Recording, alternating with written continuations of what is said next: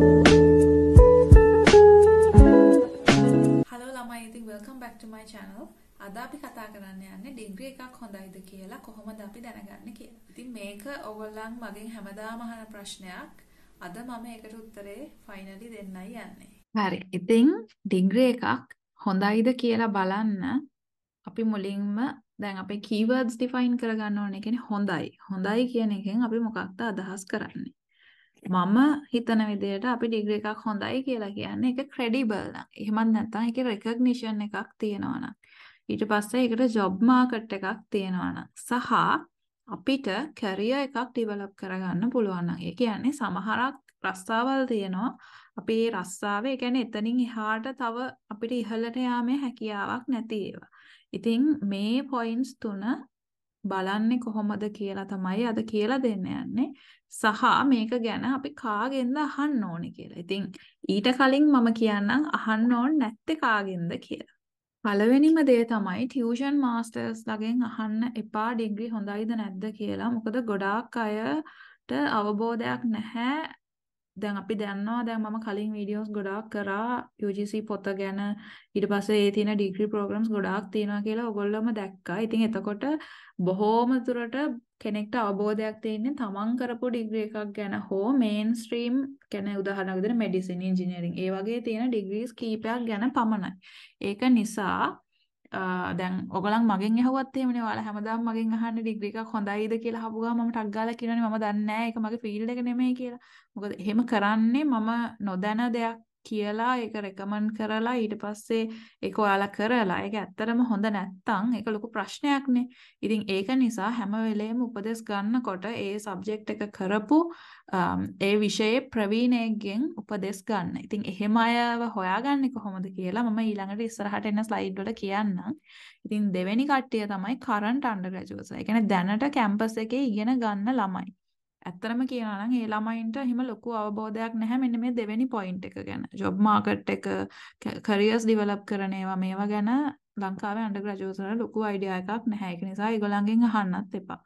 ඊළඟට failing careers තියෙන graduates ලා. ඒ කියන්නේ උදාහරණයක් විදිහට අපි හිතුවා ඩිග්‍රී එක 10 දෙනෙක් ඉන්නවා කියලා. ඒකෙන් එක්කෙනෙක්ට එයා හරියට වැඩ කරන්නේ නැතුව එයාගේ skills develop කරගන්න නැතුව එයාට career එකක් develop කරගන්න බැරි වෙනවා.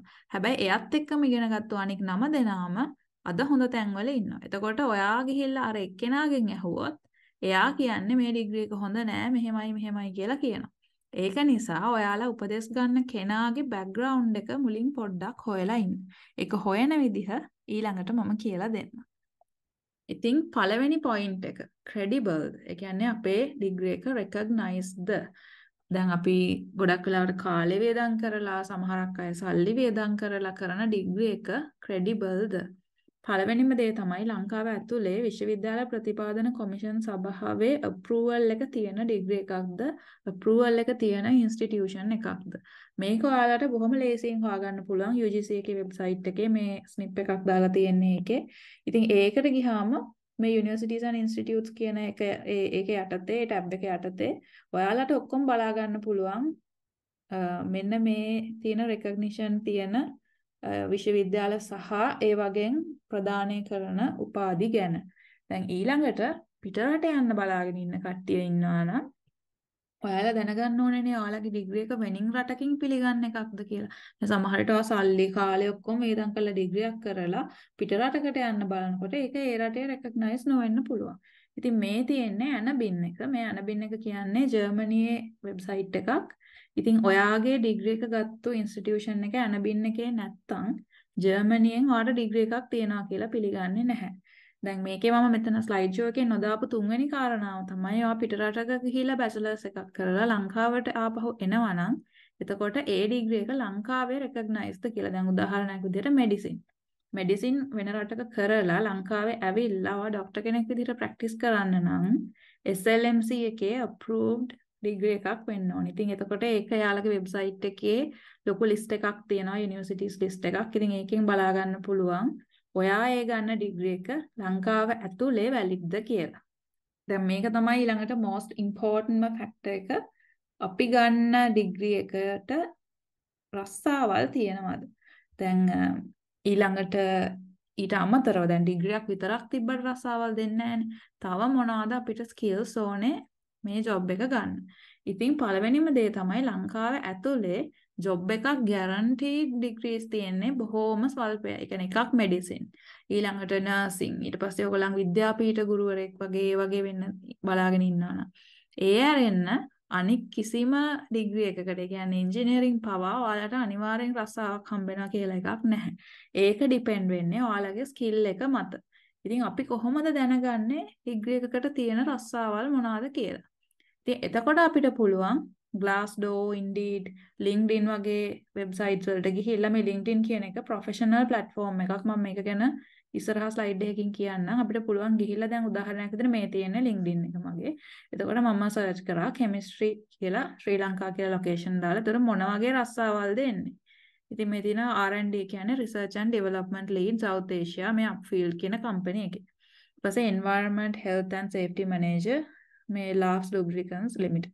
ඉතින් එතකොට දැන් අපිට මේ ජොබ් එකක් ක්ලික් කරලා බලන්න පුළුවන් එයාලා මොන වගේ දේවල්ද අපෙන් බලාපොරොත්තු වෙන්නේ කියලා. ඉතින් මම මේ දෙවෙනි එක ක්ලික් කරලා බැලුවා. එතකොට ඒකේ තියෙන්නේ skills and experience. මේ තියෙන මේක එකම ලොකු කරලා. ඉතින් එයාලා ඉල්ලනවා bachelor's degree in chemical engineering, mechanical engineering සහ chemistry වෙන්නත් පුළුවන්. يعني chemistry special කරපු කෙනෙක්ටත් මේ position එකට apply කරන්න පුළුවන්. ඊට පස්සේ professional qualification in health and safety. ඊට පස්සේ 1 to 3 year experience. Okay.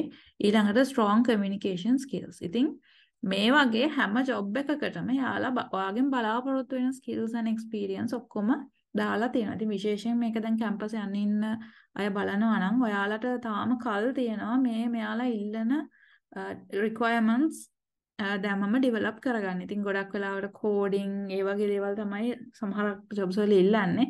ඉතින් ඔයාලට මේක බලා ගන්න පුළුවන් මෙන්න මේ වෙබ්සයිට්ස් වලට ගියා. දැන් තුන්වෙනි පොයින්ට් එක career development නේ.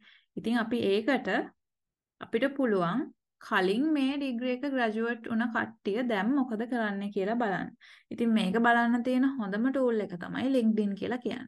ඉතින් LinkedIn කියලා කියන්නේ ප්‍රොෆෙෂනල් ප්ලැට්ෆෝම් එකක්. ඒක නිකන් අර Facebook වත් TikTok අර ඒ වගේ එහෙම සෝෂල් මීඩියා කියන කැටගරි එකටම එහෙම දාන්න අමාරුයි. මොකද මේක ගොඩක් ප්‍රොෆෙෂනල් ප්ලැට්ෆෝම් එකක්.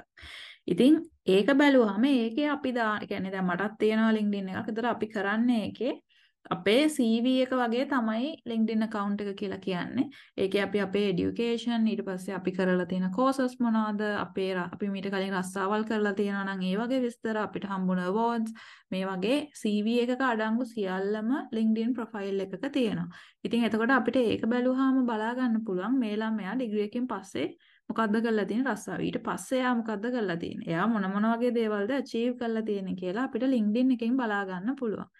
ඊළඟට අපිට පුළුවන් කෙලින්ම කැම්පස් එකට කතා කරලා මේ ඉන්න ප්‍රොෆෙසර්ස්ලාට ඊමේල් කරලා අපිට එයාලගේ අදහස් ලබා ගන්න පුළුවන්. ඊට අමතරව අපිට පුළුවන් යුනිවර්සිටි වෙබ්සයිට්ස් වලින් හෑන්ඩ්බුක් එක ඩවුන්ලෝඩ් කරලා මේ ඩිග්‍රී එකේ කන්ටෙන්ට් එක මොන වගේද කියලා බලා ගන්න. ඉතින් මේ තුන්වෙනි පොයින්ට් එක තමයි අර මම කිව්වේ ජොබ් වේකන්සීස් බලලා එයාලා මොනවද ඉල්ලන්නේ කියලා බලා ගන්න පුළුවන්. දැන් මේ හැම දෙයකම ඔයාලා අර හායි මචං කියලා එහෙම අප්‍රෝච් කරන්න බෑනේ. අපි මේ කතා කරන්න යන්නේ අපි අඳුරන්නේ නැති මිනිස්සෙක්ට අපේට උදව්වක් ලබා ගන්න තමයි අපි කතා කරන්නේ. ඉතින් first impression එක කියන එක සෑහෙන්න වටිනවා. ඒ වගේම හැම වෙලේම professional වෙන්න. ඉතින් එතකොට අපිට ඕනේ skills දෙකක් තියෙනවා. පළවෙනිම එක තමයි කියන්නේ දැන් ඊමේල් එකක් ලියන විදිහට අපිට කෙනෙක්ට කතා කරන්න බෑනේ. ඉතින් පළවෙනිම දේ තමයි ඊමේල් එකක් හරියට ලියන්න ඉගෙන ගන්න. මම මේක ගැන ඉස්සරහට වීඩියෝ එකක් කරන්න ඉන්නවා. ඒ හින්දා subscribe කරලා තියාගන්න. ඉතින් එතකොට අපිට ඉංග්‍රීසි දන්නේ නැති වුණාට කිසිම ප්‍රශ්නයක් නැහැ. ඉංග්‍රීසි බැරි නම් ලස්සන සිංහලෙන් ඔයාලට ලියන්න පුළුවන්. හැබැයි සිංග්ලිෂ්වත් අර නිකන් අර MK කියලා යන අර මොකෝ කරන්න ඒ විදිහට අර vowels හලලා ඒ වගේ language එක use කරන්න එපා. හැම වෙලේම අපි අඳුරන්නේ නැති මිනිස්සෙක්ව approach කරද්දී professional වෙන්න. දැන් ඊළඟට LinkedIn උත් එහෙමයි.